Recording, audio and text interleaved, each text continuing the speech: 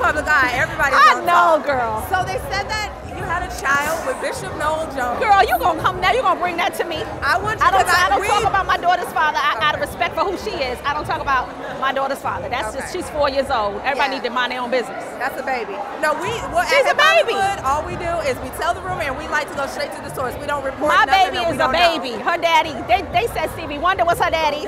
They said Will Smith was her daddy. Now they say no Jones. It ain't nobody's business who her daddy is. It's her business. Amen. As long as she know, and you as long as she know, and I know, I damn well know. But everybody want to know everything all the time, and then they be making up all kinds of stuff, embellishing, and they said I said. You read the article. Where in it did I say anything?